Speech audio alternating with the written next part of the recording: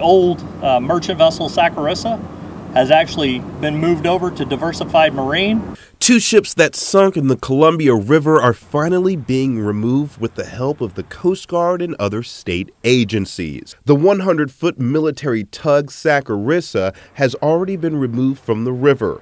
The 125-foot former Coast Guard cutter Alert is up next.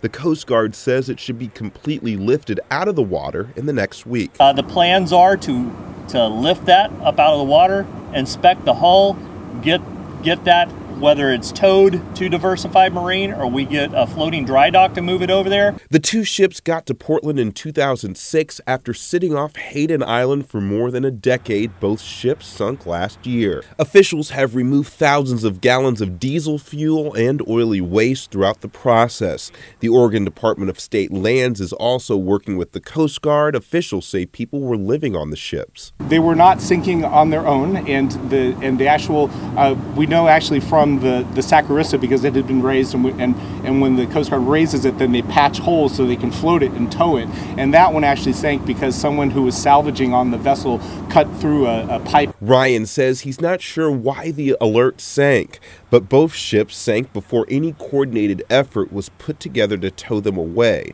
Finally, it's happening. The process has been costly. Right now, we're sitting at about $1.25 million for the cleanup effort part of it and getting it to Diversified Marine.